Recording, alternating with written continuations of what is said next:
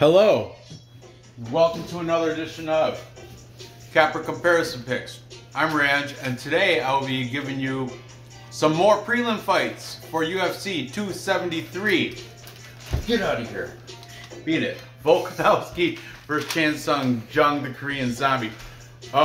Be sure to check out the videos I did earlier this week where I went through every other prelim fight on the card. And one of the main card fights that Mark Madsen and Vince from Hell Patel got moved up to the main card, but I already covered that on Monday. Be sure to check that video out.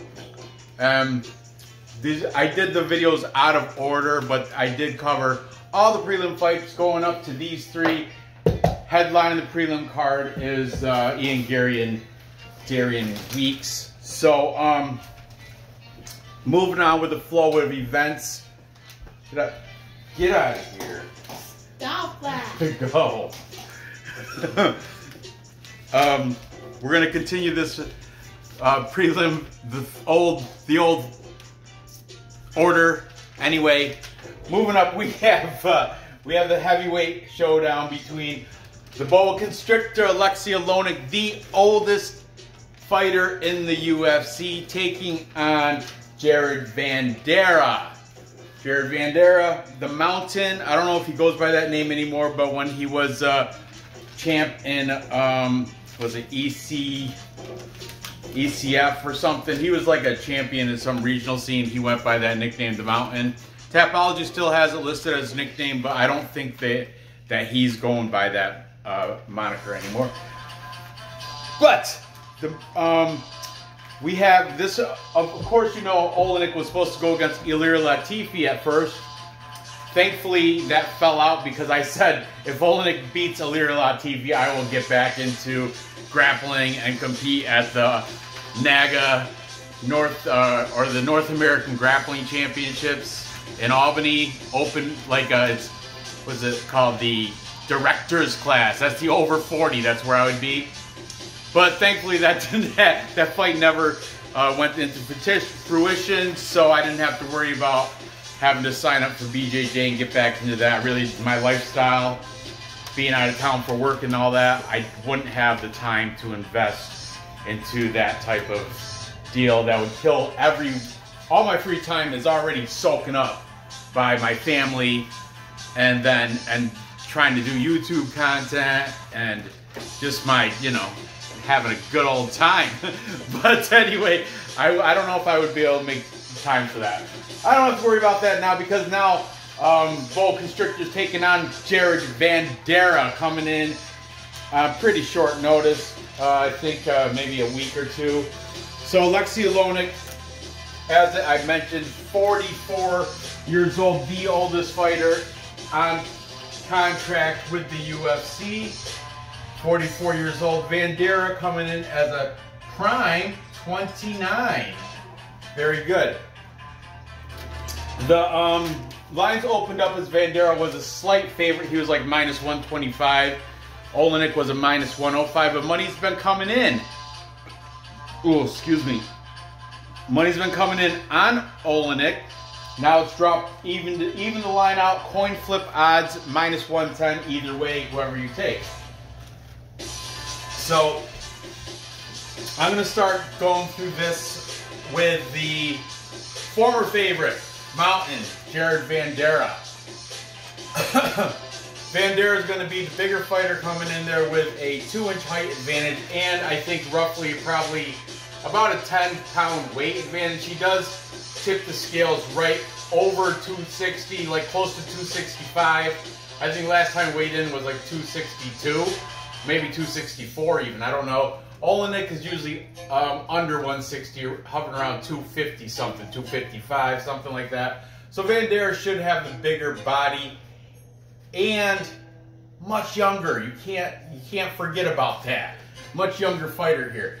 Okay, Vanderaa is training on Team Quest, old school facility in California. He also once in a while goes to Dan Henderson's fitness, athletic fitness facility because that's also listed on Tapology as another gym that he goes to.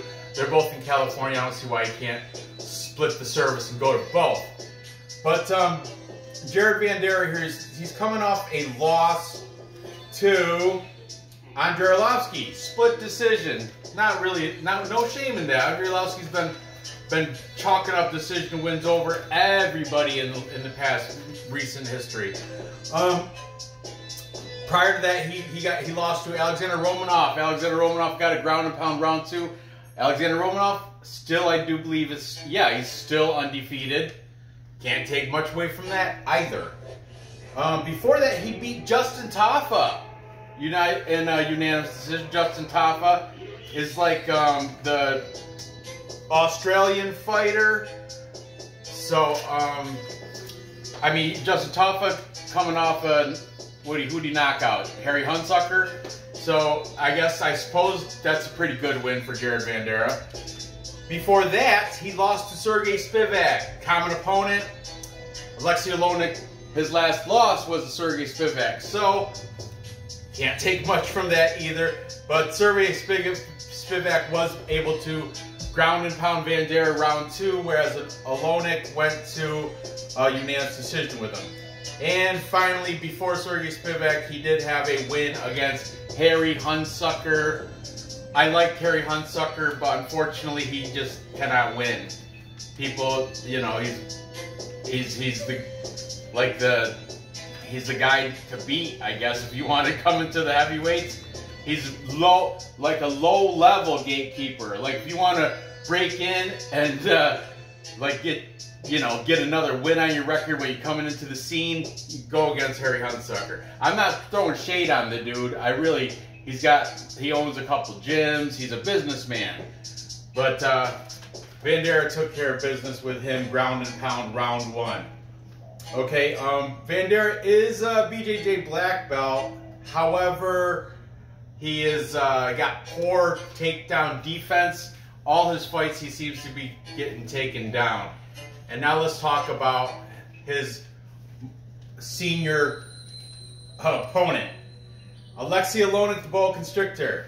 Coming in, like I mentioned, the loss to Sergey Spivak, unanimous decision. Prior to that, he lost to Chris Daukaus. Chris Daukaus, you know, he had that loss.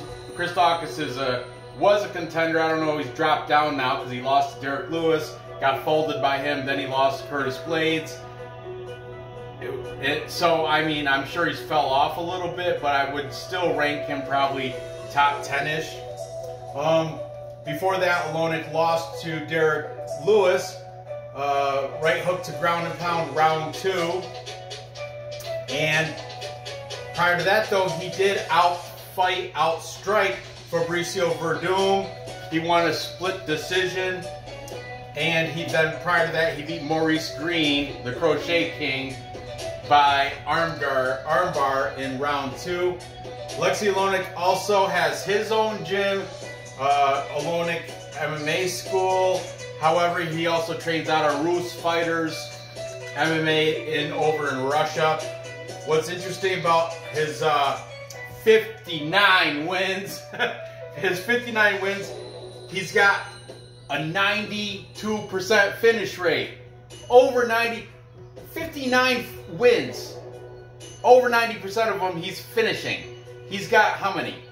46 submission victories. 46 of those 59 wins are by submission. Then there's, I don't know about the math, but then he's got the striking wins. Anyways, 92% finish rate for Oleinik.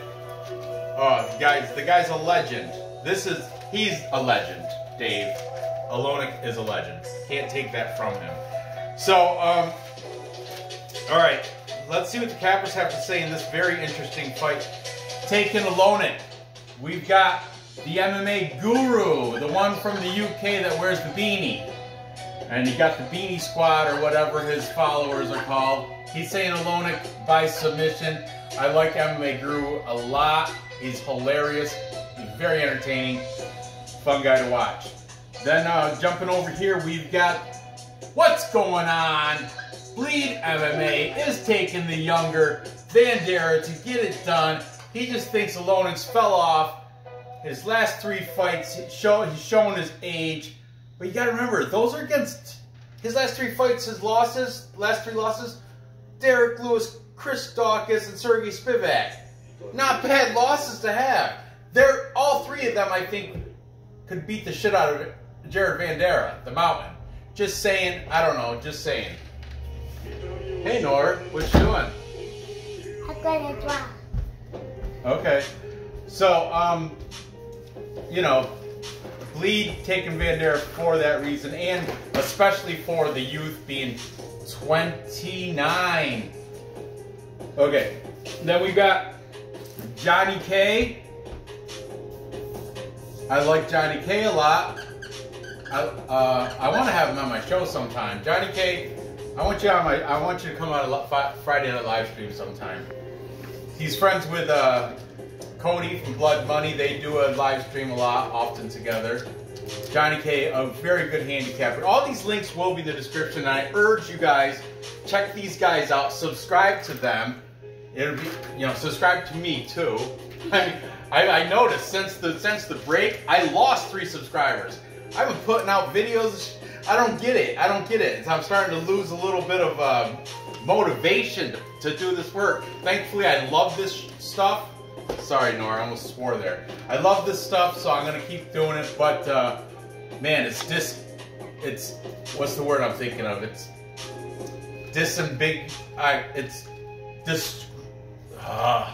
right. I can't think of the right word. It's right there at the tip of my tongue too.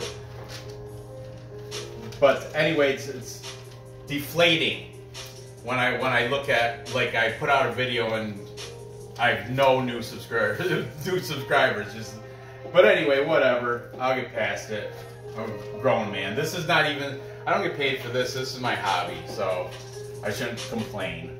I love doing it. Jumping over Vanderaa side, we got both the Fight Night Pick brothers, Craig and Matt Allen, both taking the younger Vanderaa here, getting it done. They think he's going to impose a much stronger physical presence, better on the feet, has a black belt, so can hold his own on the ground. I don't know though. Oleinik on the ground can tap out anybody in a short amount of time. But both brothers taking Vanderaa mostly because of the youth and cardio advantage. They think Oleinik is going to gas out after round 1 if he does, and also if he does get to takedowns. Vanderaa does have the black belt, so he should be able to defend. I don't know. Interesting. We'll see. And finally, for the tiebreaker, we've got my friend Vlad, Nora's favorite handicapper, the Bulgarian cowboy Vlad from UFC Celebrities and Classics, is taking the boa constrictor, the older fighter here. Celebrities and Classics. Thanks for picking a side. He really didn't want to on this one, but he's leaning Oleinik. He's not very confident with it, but that is his pick when it comes down to it. So there you have it. I'm gonna go with. I know I was taking Ilir Latifi, but I don't have the same confidence in Jared Vanderaa as I did in Ilir Latifi. I don't know why. Maybe because I don't know. He's lost to quality fighters too. I should give him a chance, but I'm gonna go with Oleinik. I think he's a master on the ground. He's a class above. And it's not like Vanderaa got a Gracie black belt. He got one I'm not even sure where from. But I think Oleinik does have the better ground game, and it comes down to what's going to happen. It's going to go to the ground. Oleinik is not going to keep his stand. Maybe he did outstrike Fabricio Verdum, who I think could beat Vanderaa. So I'm just saying, his last 5, with the exception of Maurice Green, I think Aleksei Oleinik's last 5 could all stomp on Vanderaa.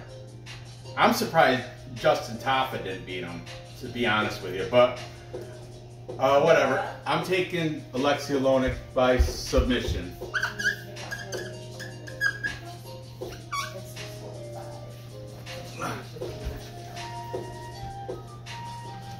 Moving on. Next we have Oh, see, the music changed right for the female fight. We have the female bantamweight fight between Aspen Ladd and Raquel Pennington. This is going to be a very interesting fight. Aspen Ladd coming in as the underdog here, plus 145, taking on the veteran-like Raquel Pennington, been in there for with the best of the best, and minus 170 Raquel Pennington. Minus 170. That's a little bit heavier of a favorite than I would think is deserving for her. But you need my help, Nor? You want me to help you? I can press pause. Here, I'll do it. Don't touch it. I'll do it. As I was saying, Aspen Ladd, underdog at plus 145, comes in taking on Raquel Pennington. The favorite at minus 170, 13 and 8. So let's start talking about Raquel Pennington because she is the favorite here. There wasn't really much of a line move, so money's been staying the same on both these since they opened, I do believe. We've got Raquel Pennington coming off a great win against Macy Chiasson, where she guillotined her round 2. Excuse me. Chiasson was the much taller, much bigger girl, came in, but Pennington showed she has great fight IQ in there, managed to get the guillotine over Macy Chiasson. Prior to that, she beat Pandy Kianzai, unanimous decision, and then she took care of Marion Renault, the old gym teacher, now retired fighter. And that's her 3-fight win streak, because prior to that she lost to Holly Holm, not a bad loss, unanimous decision.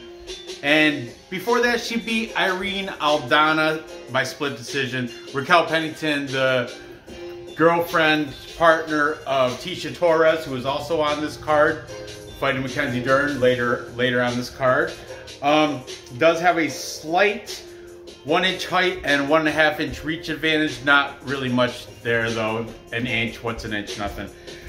She fights at Altitude MMA in Colorado Springs, Colorado. So you gotta imagine her cardio is in check, fighting at the high altitudes. That's why I call it Altitude MMA. I'm sorry, I'm so close to the camera, it feels like. I have a whole new stand system, so it's that's why the camera moves a little bit. Good right there. Look at me, look at, I'm squatting. I'm doing a squat.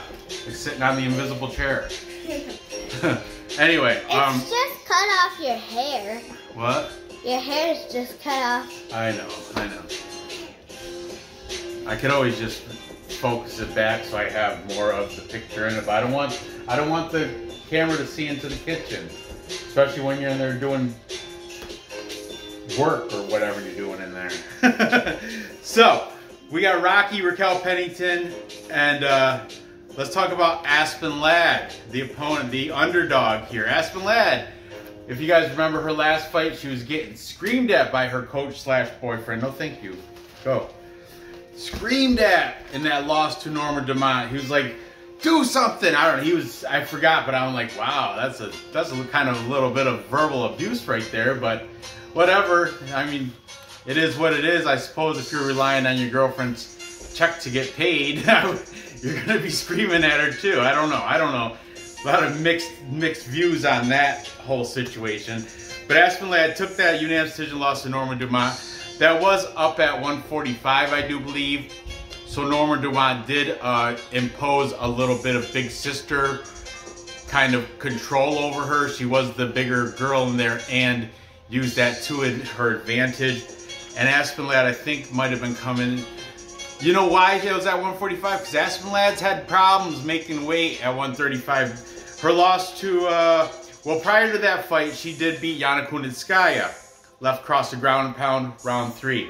But prior to that, she lost to Germaine Durandamy. Right cross, 16 seconds to round 1. That was where she had a horrible weight cut. Horrible, like she almost fainted on the scales. And she was like totally out of it. Very sick. I think she was crying. Just a bad weight cut.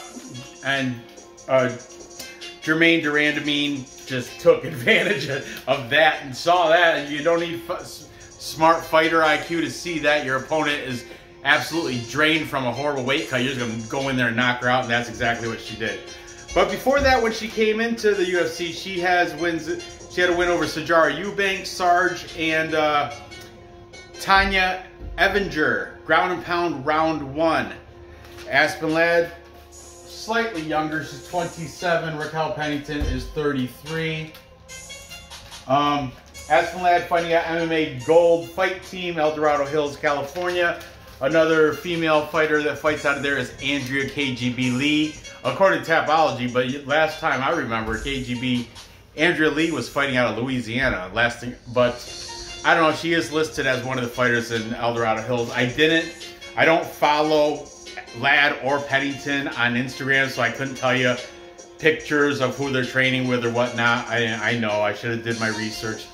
Time, brothers, I got time to watch these cappers. Aside from that, I really don't have time to go into every fighter's Instagrams and watch their past fights and stuff. I have to go by prior knowledge and from the capper breakdowns. That's why it's a capper comparison pick show. You get what the whole thing? You get the whole premise of this? So, Aspen Ladd versus Raquel Pennington. Let's see what the cappers have to say in this one, starting with Raquel Pennington, the -170 favorite. And it's weird because this is the first fight. Aspen Ladd is coming in as plus money. First fight as an underdog. In the past, definitely past all 5 of her last fights, she came in as a favorite. I'm not sure about the Jermaine Durandamy.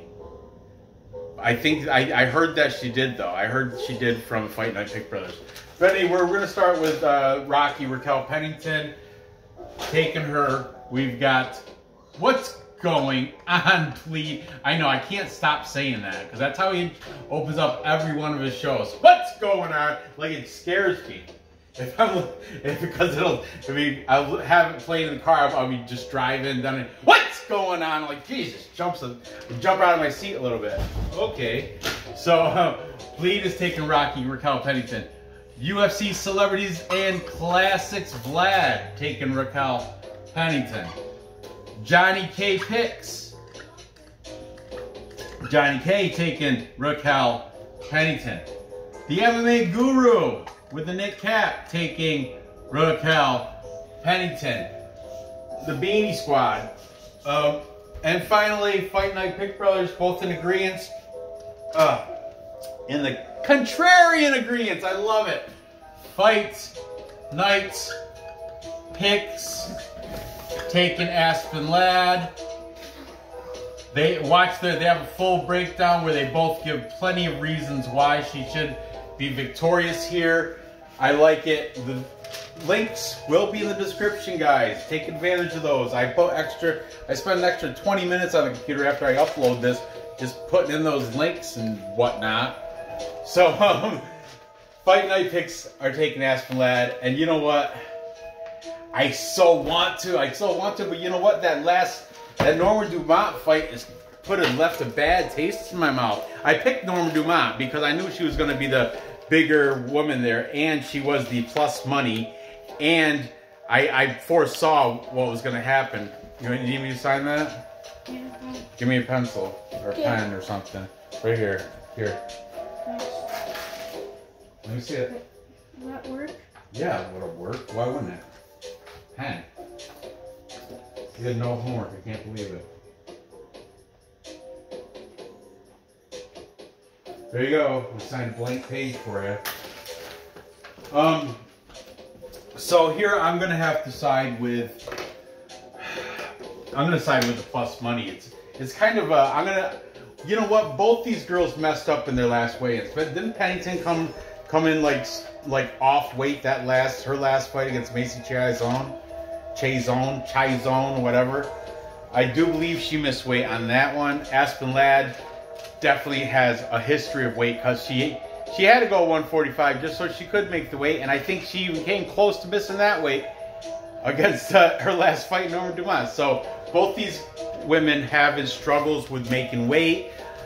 I'm gonna finalize my pick during the weigh-ins, but right now I'm going to take the plus money on Aspen Lad. I am not at all confident with it at all. I'm still undecisive, but for the purpose of the show, I will take a pick, and I'll take the plus money on Aspen Lad. So, and I think it'll probably go to decision. Hopefully Aspen Lad will use a little bit more. Pennington is so smart though, and she's so well-rounded. She can wrestle. You know what? Yeah, I'm gonna leave it like that, but I am not confident at all. That's my least confident pick. Don't tail me or fade me on that fight, because I'm gonna definitely talk about that more on Fridays after the face-offs live stream with Dave on Fridays. So, but for right now, I'm gonna go with plus money Aspen Lad, because that little tidbit of information where every single fight prior to this one came in as the favorite at the minus money. So I don't know. I just think there's a little bit of recency bias controlling that number. Moving on. Next we have the headliner of prelims.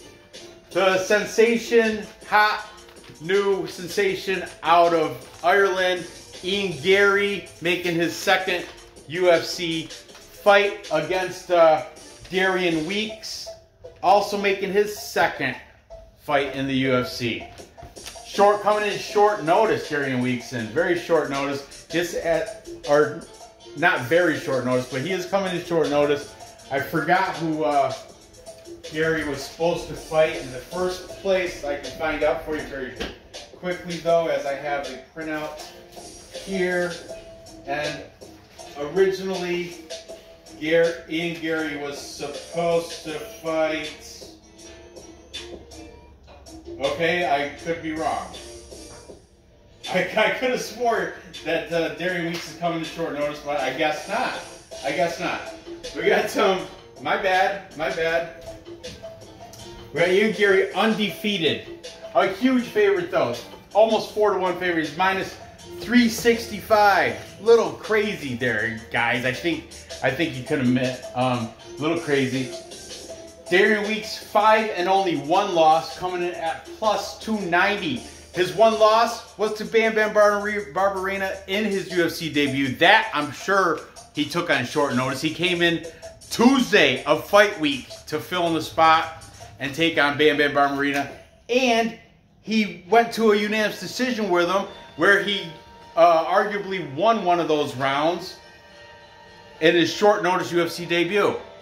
Very good look for, and Bam Bam Barberena just beat Immortal Matt Brown last week, or the week before, you know what I'm saying, the last event in Columbus, because I had money on Matt Brown because he was the home favorite, you know, or he was the hometown, the crowd was behind, you know, anyway, whatever. Darian Weeks coming off that loss to Bam Bam Barberena. Before that, he was in LFA, where he took care of Craig Fairley by punches, round 1. And before that, he was in Midwest Fight League, smaller promotion, where he took on Dustin Parrish, took him out, punches, round 2. Darian Weeks does have some finish capability there. He's actually, he went 15-4 as an amateur, so that's not a bad look there for him. He trains out of Columbus, Missouri, the Hewlett House. Not a very popular place. I don't know any other fighters coming out of the Hewlett House. Garry, on the other hand, is training out of Sanford MMA, out of Florida, with all, you know, Henry Hooft, Gilbert Burns, Vicente Luque. They house a bunch of killers down in Sanford's training facility, Sanford MMA, one of the top gyms throughout the world. So the future, Garry, he had his UFC debut, and he beat the diabetic Jordan Williams. Jordan Williams did have a little bit of, he was kind of winning until he got caught. I guess you could say, like in the judge's eyes, point-wise, Jordan Williams was up on the card. but then he counter right strike in round 1, took him out. Ian Garry took out Jordan, the diabetic Williams. Prior to that, Ian Garry was, he won a championship fight. He was a welterweight champion over in Cage Warriors, where he beat Jack Grant. Jack Grant, known throughout the Cage Warriors scene as one of the top fighters in the welterweight division. Prior to that, he beat Rastam Akman. Akman has UFC experience, has been in the UFC. He beat him by head kick in round 2, Ian Garry did. Prior to that, he beat Lawrence Tracy, ground and pound round 1. So Ian Garry, finishing power as well. He can get it done. Ian Garry's, he's one of my picks for the unranked contender contest. Ian Garry's, he was one of my later round picks, but nonetheless, he is one of my picks, and I still have him. And I like him in this spot. I don't like that. Minus 365 though. I will throw him in a parlay, but there's no value. You know, see what I'm saying? He does have a 4-inch height advantage and a 2-inch reach advantage. These guys are both in their 20s. Weeks is 28, and Garry is 24. So both under 30. But Garry does have the definite height and reach advantage. He would be a bigger guy. A little side note, he recently got married to Layla Annalee. I think that is some sort of a celebrity. I didn't really search it, but I did hear that from Fight Night Pick Brothers that he just recently got married, and then Craig said it was to Layla Annalee. I meant to Google search her and find out who she was, but I just didn't get to it. I'm sorry. It's because I want to get this video out. So, let's see what the cappers have to say in this heavily one-sided, heavily one-sided fight here. Minus 365, wide line. That's like tomorrow. There's 4 fights left after this that I didn't cover yet, and 3 of the 4 are heavily one-sided. I don't even know if I want to do that many capper consensus dances, so I'm not even sure if I'm gonna. I do want to cover Mackenzie Dern, Tisha Torres though, because that's a very even fight that could go either way. I have arguments for both girls, but the rest of the card, Kamzat, everybody's on board with him. Piotr Jan, come on, everybody's on board with him, except for Dev the Dude. I think he's taking Aljamain Sterling.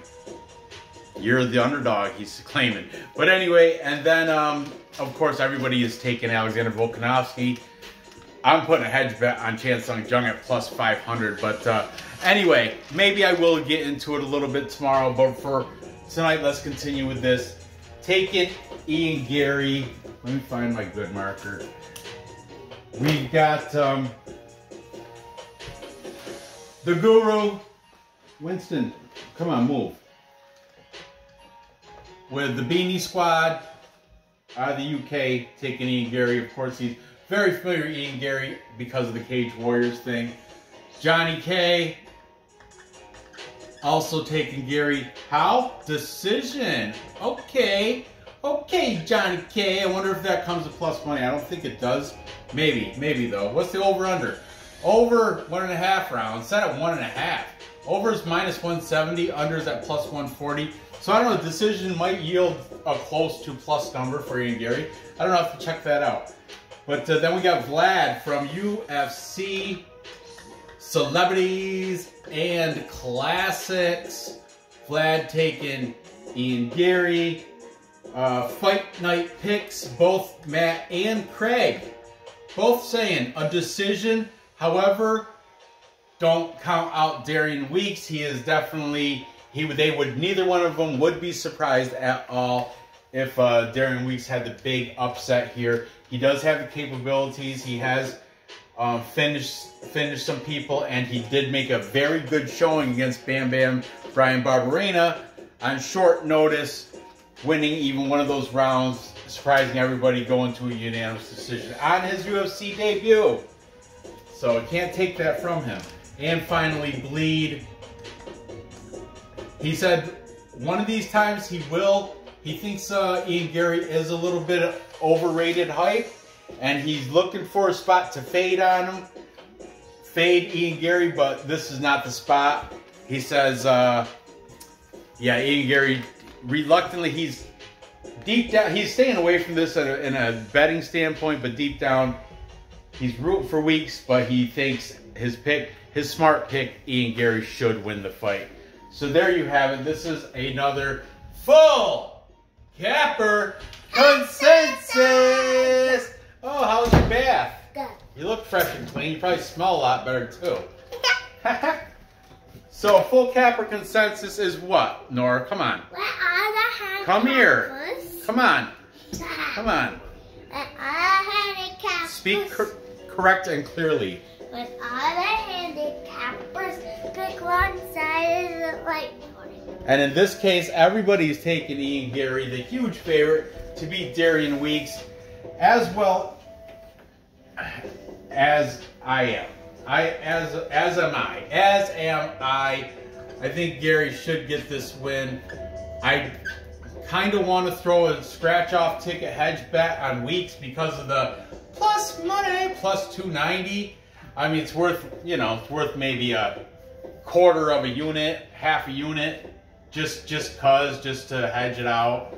But Ian Garry will be the parlay pillar in this three-leg parlay. I'm still undecided here.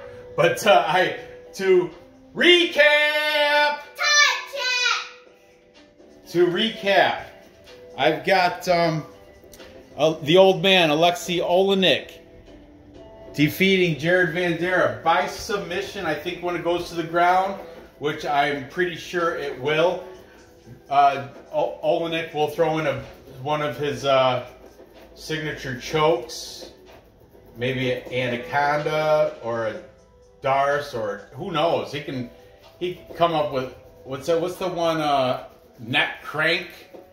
He can pull. He's got a whole a whole repertoire of ground chokes and submissions that he can get on Vanderaa. Vanderaa supposedly is a black belt too, but I don't know where he got his black belt, and I haven't really seen him use it. So I'm going with Oleinik to get a submission win there. And then I've got Aspen Ladd at plus money for the upset. Hopefully her boyfriend / coach won't be yelling at her the entire fight. Hopefully she'll have a good weight cut, not struggling, not looking like a shell of herself up there on weigh-in day. And hopefully she'll get back on her horse and gather that hype again after a victory over Raquel Pennington. But Pennington, I don't like that fight. I do like the fight, like, as a fan.